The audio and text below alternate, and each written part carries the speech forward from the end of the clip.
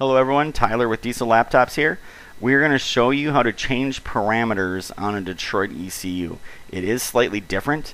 Most other ECMs you just go to the Settings tab and there's a bunch, but on Detroit we're going to click on Settings and then ECU Settings.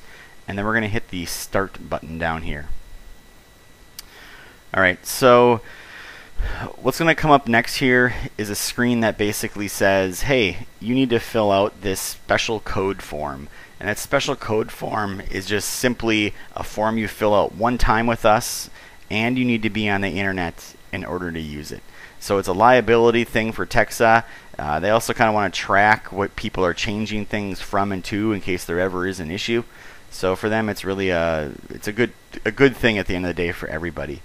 So now we're in the ECU Settings, command that we're running, and you'll notice that as I show you this, depending on what ECM you are connected to, keep in mind Detroit, they have actually several different ECMs. It might be one box, but there's a CPC, an MCM. We're actually connected to the SCR system, not even to the main engine right now. So it gets a little bit complicated in where you have to go in here to find what you're looking for. But let's hit the confirm button. And now you'll see we have an engine, we have a menu. So it says number 56, engine configuration.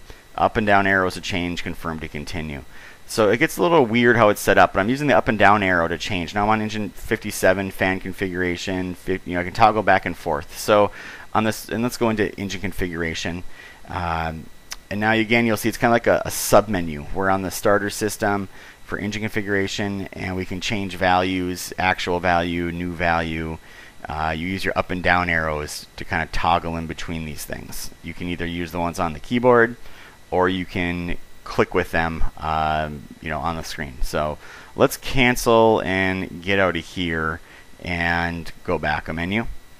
And we'll see fan configuration, hit confirm. It says fan configuration, where we can hit the up arrow and pick different things to do with the fan. Nothing we really want to do here. Let's go back another menu and let's go all the way back out. So let's go change now to a different ECU. So we go to activations, access another powertrain ECU. We hit confirm.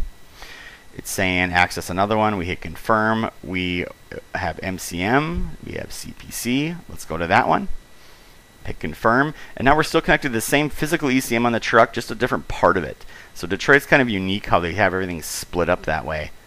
So it'll take a second to connect to the other one, and we'll get a blank screen at first. It's kind of just a weird little glitchy thing with TEXA.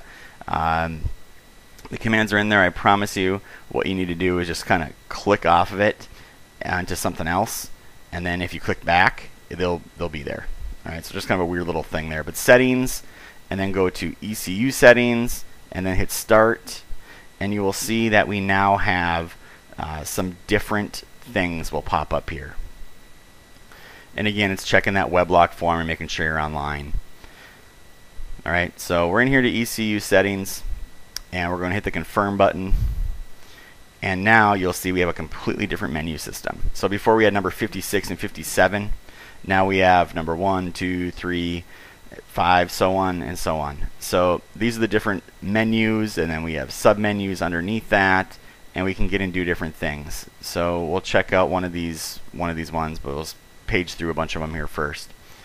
So just a little bit different to find your way and navigate through and find what you're looking for.